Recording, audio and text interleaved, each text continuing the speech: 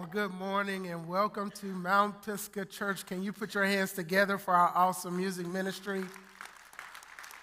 Honey in a Rock. I'm going to ask y'all to pray for me because I got some honey in my cup, okay? Because this bug that's been going around did not spare my life this week. So we're going to give it all we got, and God's going to get the glory. Can you say amen? Yesterday, we traveled far, many miles, all the way across the street to Mount Pisgah Christian School. And a team of about 8 of us worked an event. They had the Patriot 5K run. And so there, we connected with almost 40 different families there at the Patriot Run. And 24 of them asked for more information about ministries at Mount Pisgah. Can you say amen? Now look around, 24 families joining us would change things, wouldn't it? At the back of the sanctuary, you will see on the tables these little invite cards. The first words to Jesus' public ministry was come and see. And I believe he made it that easy for a reason, because that's something every single Christian can do. That's the least we could do, is to be able to put an invite card in someone's hand and say, come and see. Most Christians believe that the mission of the church is to make disciples. He said, go make disciples. That one word makes all the difference. So you may be sitting here saying, oh, we have a beautiful facility. We offer 5 million classes at Mount Pisgah per week. Won't they just come here? Jesus said, go out to the hedges and highways and compel them to come in. So I want to challenge you, as you enter to worship, let's exit to witness. Hallelujah. All right, today we begin an exciting sermon series titled Funny How Faith Works. Because God often in the Bible and even in our own lives required things that did not seem very orthodox, but they often have extraordinary results. So today I'm going to begin in the book of Judges, chapter 7, verse 1 through 7. And we're going to begin reading at verse 1. The book of Judges, chapter 7, verse 1 through 7. This is how my Bible reads. It says, early in the morning, Jerubbaal, that is Gideon, and all his men camped at the spring of Harod. The camp of Midian was north of them, in the valley near the hill of Moreh. The Lord said to Gideon, you have too many men. I cannot deliver Midian into their hands, or Israel would boast against me. My own strength has saved me. Now announce to the army, anyone who trembles with fear may turn back and leave Mount Gilead. So 22,000 men left, while 10,000 remained. Verse 4, but the Lord said to Gideon, there are still too many men. Take them down to the water, and I will thin them out for you there. I will say, this one shall go with you. He shall go. But if I say, this one shall not go with you, he shall not go. Gideon took the men down to the water. There the Lord told him, separate those who lap the water with their tongues as a dog laps from those who kneel down to drink. 300 of them drank from cupped hands, lapping like dogs. All the rest got down on their knees to drink. The Lord said to Gideon, with the 300 men that lapped, I will save you. Important word, and give the Midianites into your hands. Let all the others go home. For a few moments in our exchange this morning, I want to preach to you from the subject, does God give us more than we can handle? But before I do, let's pray. Father in heaven, the grass withers and the flower fades, but the word of the Lord shall indeed stand. God, as always, I ask that your word would stand mightily in me. God, give me clarity of thought and concision of speech as I endeavor to tell the truth, the whole truth, and nothing but the truth. So help me, God. Lord, as always, we ask that you would lift every burden, loose every chain, bind every distressing spirit, and destroy every yoke. May the words of my mouth, the meditation of my heart, be acceptable in thy sight. O Lord, my strength and my redeemer, will you get glory in this place? The people of God said together, amen. The GOAT, the greatest of all time, Michael Jeffrey Jordan, once scored 69 points in one game. Every single thing he threw up at the rim went in. It was almost as if the rim looked like the size of the ocean to Michael Jordan. Michael Jordan had the best game of his life that night. There's only one thing. On the same night that Michael Jordan had the best game of his life, scoring 69 points, his teammate Stacey King had the worst night of his life, only scoring 1 point by one free throw he made. And after the game, as you can imagine, the sports announcers, they rushed to Michael Jordan and they put the cameras and the lights and the microphones in his face, and they said to him, Mike, what happened? Tonight you were on fire. You scored 69 points, and it was as if you could do no wrong tonight. And then they pointed those same cameras, those same microphones, those same lights in the face of Stacey King. They asked him the same question, what happened? On the night that Michael Jordan had his best night, Stacey King, he scored 69 points. You scored 1 point. On the same night that he had his best night, you had your worst. What happened? And here's what Stacey King said to those reporters. He said, I don't know. He said, but what I do know is this. I will never forget the night that Michael Jordan and I combined for 70 points. See, friends, you and I often believe that we bring more to the table with God than we actually do. You see, there are a few things that stand in opposition to how faith really works. And one of them is understanding this unshakable truth. That on the cross of Christ, he paid and he took care of everything. But God is saying that if there's just this one thing that you must bring to the table, if there's just this one thing that you have to contribute, if there is just this one thing that you cannot leave with you, it's faith. Bring your faith to me.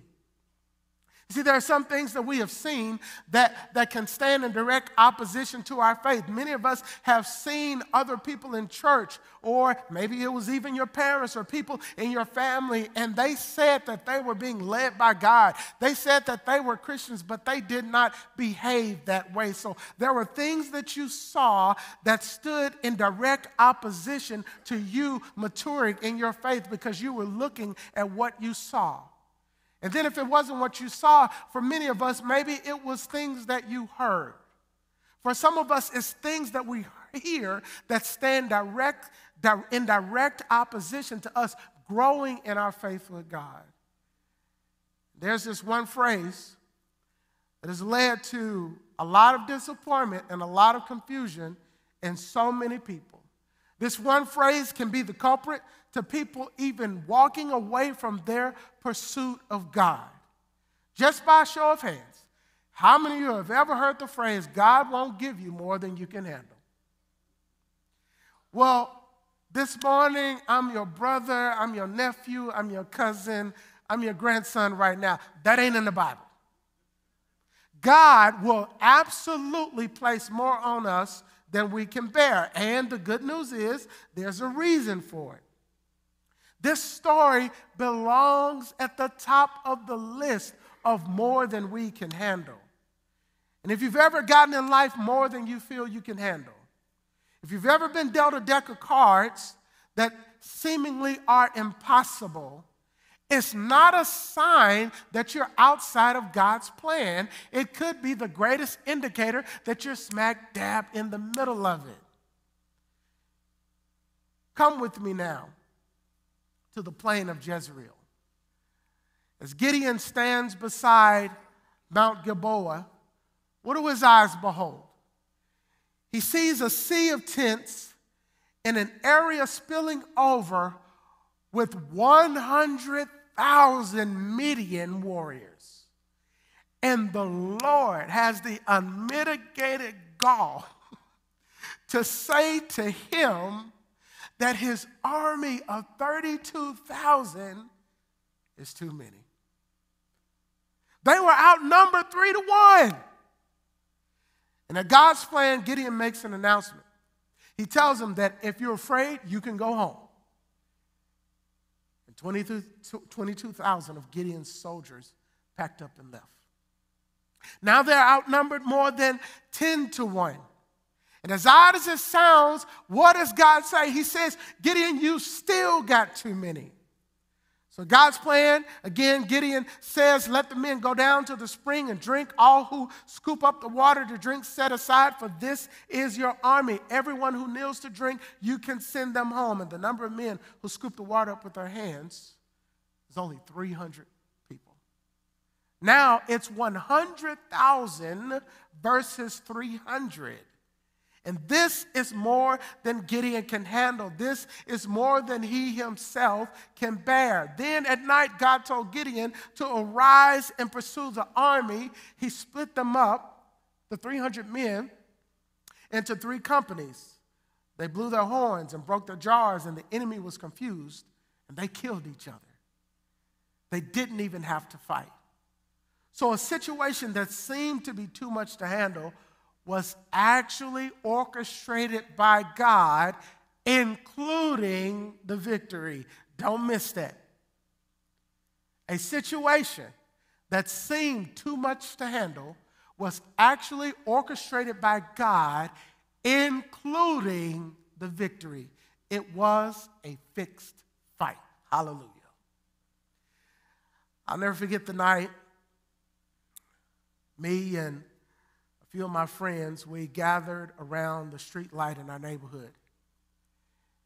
We were in elementary school, and there under that street light, we consoled each other.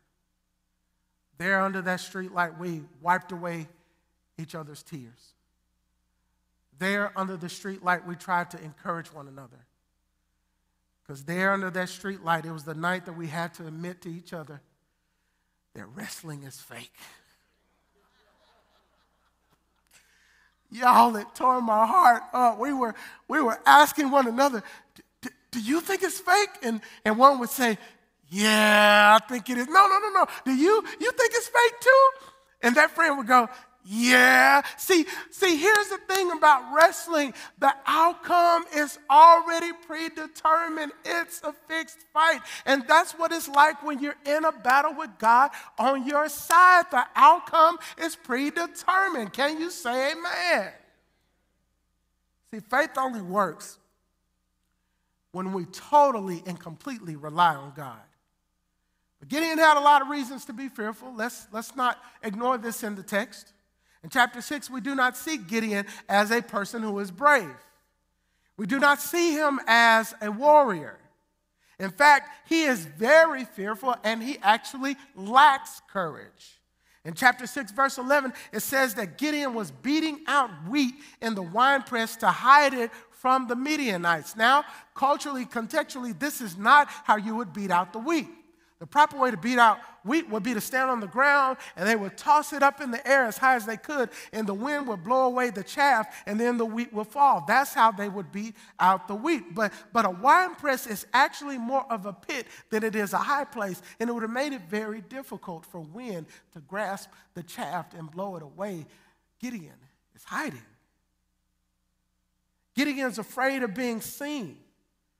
In chapter 6, verse 27, Gideon does as God commands, and he destroys the altar of Baal, but he does it at night to not be seen because he's afraid.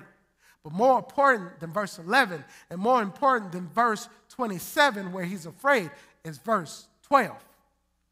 Because in verse 12, it says, the angel of the Lord appeared to him and said to him, the Lord is with you, O valiant warrior. Valiant warrior. He's hiding.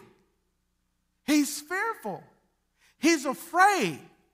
And through the angel, God is not addressing him as he is. God is addressing him according to what he has ordained for him to be.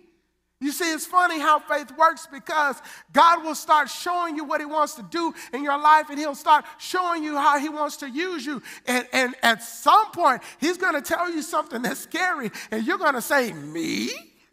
At some point, he'll show you something that's almost funny and laughable, and you'll go, me? But there ought to be at least 5 people in here this morning that will say, I'm glad that God did not call me according to who I am. I'm glad that God has called me according to who he has ordained me to be. I'm glad that God sees the best in me when others see the worst in me. Can you say amen? See, they've got some reasons not to fear. Because the Bible says 365 times, do not be afraid. That's one for every day. And this is one of those occurrences where they need to hear the words, do not be afraid. So there are 3 primary reasons not to fear. One is the perfect character and the goodness of God. Do you believe that God is perfect in all his ways this morning? Do you believe that he's perfect in everything that he does? Do you believe in the goodness of God? You see, because if we ever begin to doubt his goodness, then the enemy can get us to doubt his godness. I want you to know that every good and perfect thing comes from God, and in him there is nothing that is not good. The second is that all his intentions for us are good. We are his children and the sheep of his pasture. He has already proven his good intentions toward us because he gave us his very best in the person of his son, Jesus. Finally, the reason Gideon should not fear is because this is only a test. Now, I know I may be oversimplifying this for many. But sometimes you and I in our walk with Christ, we just have to resist the urge to take ourselves too seriously. This is only a test. This is not about Gideon. This is about God and the glory that he deserves and that he wants to receive. So real briefly, I want to tell you about the significance of a test. The book of Judges reveals a cycle. Here it is. Disobedience leads to discipline, then repentance leads to deliverance. I need to push rewind and play that again. Disobedience leads to discipline, then repentance leads to deliverance. This is the reoccurring cycle that we see in the book of Judges. When you and I are in school, a test could mean that we might pass or fail a class. But don't ignore the significance of a test from God, because the benefits may be more than you and I can imagine. The Bible says that faith will be tested. When our faith test is done, then we will be complete and whole, lacking nothing. That's what that word shalom means. It means nothing missing, nothing broken.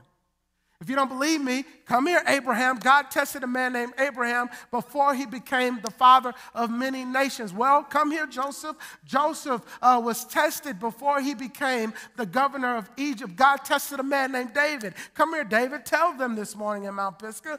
God tested him before he became king. When you're going through a tough situation, never forget it's only a test for the glory of God. And here's something that God works in us. This is the sermonic Brussels sprouts, if you will. This ain't the cheesecake right here, but this will grow us and mature us this morning, okay? You can't be aware that God is all you need until God is all you have. And you can't help somebody else along their Christian journey that God is all they need until God is all they have. So there are 3 tests that I want to pull out of this text, and then we'll be on our way this morning. First, for Gideon, this is a test of character. You see, God is saying that this is about glory. He says, the people with you are too many for me to give the Midianites to you. You see, the goal is that God will receive the glory out of our lives, and this can sound burdensome because how can the one who is glorious receive glory out of my life? You see, we're not talking about God getting the glory out of our efforts or because we work so hard. No, no, no, no, no. You've heard enough of that kind of stuff. But we're talking about God getting the glory out of our yes. You see, we've often been told that God can get the glory out of our working, but we also need to be told that God can get the glory out of our resting. Do you see the difference? This is not a result, this victory is not a result of Gideon working hard. This is a result of Gideon resting in the sovereignty and the power of God. You see, when things seem to be out of reach, the fact that we wait patiently and trust God with an answer of yes, that brings him glory because man's extremity is God's opportunity to work a miracle. If they win with their army, they can take the credit. But if they win with 300, all the glory goes to God. The next test is the test of courage. Not only are the odds are against them, but if you read on in chapter 8, they didn't even use any weapons. This took courage. Courage is what we need to act on our faith. Belief alone is not enough.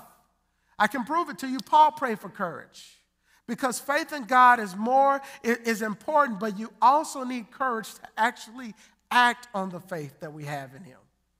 Courage is the audacity, if you will, that puts faith in action. And now we're not talking about misguided bravery. We're talking about relying on the wisdom of God. Here's what I mean by that. One of the names that the Lord has called is Wonderful Counselor. And if you look in the original language and try to discern, what does that mean? What does that title, what does that name mean, Wonderful Counselor? And most scholars, all they can come up with is that it means that he gives unusual advice. I can prove it to you. 300 men to go against 100,000, that's unusual advice. You see, there's no way you can see Jesus coming because his counsel is full of wonder. It is wonderful. Who would say, go to the Red Sea and then I'm going to part it and you're going to walk across dry land? That's unusual advice. Who would send a little boy with a couple of stones and a sling to defeat a giant? That is advice that is full of wonder. His counsel is wonderful. It is unusual advice. And it took courage for Gideon to act on this unusual word from God. God does not call the brave, but he will make brave the called. Courage is not the absence of fear. It's courage when you have it in the midst of fear. You have to be open to God making adjustments in your life that will bring him glory. God is allowed to shape your plans. You can be victorious even if what you face is more than you can handle. Gideon's plans are being conformed. Now, this may sound inconvenient to you because you don't want your plans to be conformed, but you're probably more used to your plans being conformed than you realize. For example, raise your hand if you have a degree that you didn't use. Look around the room. Amen. We are used to having our plans conformed more than we realize. You see, you got to leave your impossible situation with God and trust him with the results. The reason resilience must be tested is to show you that your resilience will fail. Because what you need in this life is not just resilience, but you need a relationship with Jesus. Because God never fails. You know, one of the things I like about Gideon is that I resonate with this. He asks God for a sign. You can see him. He says, hey, listen, I'm going to put down a cloth, and then when I come back, maybe, God, if you don't mind, make the cloth full of dew in the morning and let all of the area around the cloth be dry. And then when he came back to the cloth, he picked it up, and there was enough that he could wring it out into a bowl. And then he said, oh, well, let me think of another sign. God, how about this morning? Maybe when I come back that the cloth should be dry and that all the area around it should be wet. And when he came back, the cloth was dry and all the area around it was wet. And I was thinking, man, there's nothing wrong with asking God for a sign. I'm in a place in a season in my life where I need God to give me a sign. And recently, he gave me two because God loves us that much and he doesn't want us to go the wrong way. And I thought, what if God gave us a sign of his faithfulness, a sign of his love, a sign of his commitment to us, a sign of his total sacrificial love for us. And I thought about it. God gave us a sign. Check it out. There's our sign right there, y'all. That's the sign that he's faithful. That's the sign that he's true. That's the sign that he's committed. That's the sign that he loves us. Every time we see the sign, it is proof that God is with us and he will never leave us or forsake us. Can you say amen? That's our sign. I want to leave you with this. If you and I were to get in our car tonight and drive to Nashville, our headlights would not illuminate the entire way, only a few feet in front of us. But if we would just drive to what looks like the end of the illumination, what we'll discover is there's more light there. Do you see what I'm cooking? That's what putting your faith and trust in God is like.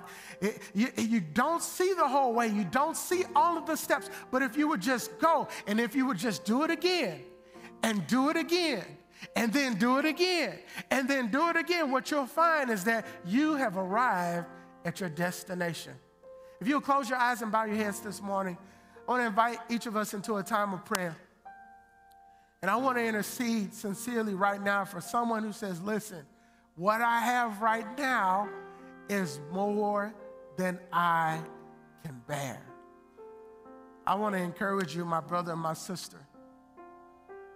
Having more than you can bear is not a sign that you are outside of the will of God. Rather, it could be the greatest, the surest indicator that you are smack dab in the will of it, in the middle of it. Because man's extremity is God's opportunity to work a miracle, and only he gets the glory. Father in heaven, we give you praise. God, we give you glory right now, and we say, Lord, help our unbelief. God, my prayer is this, that this one thing that we would bring to you, that you've worked it out, you've paid the price, you've done everything through the finished work of the cross, but this one thing, Lord, we would bring to you, and that is our faith and trust, and leave it and put it in you. God, we bring this one thing to you. And we know that the word of the Lord says this, no one who puts their faith and trust in the name of the Lord shall ever be put to shame. In Jesus' name we pray, amen.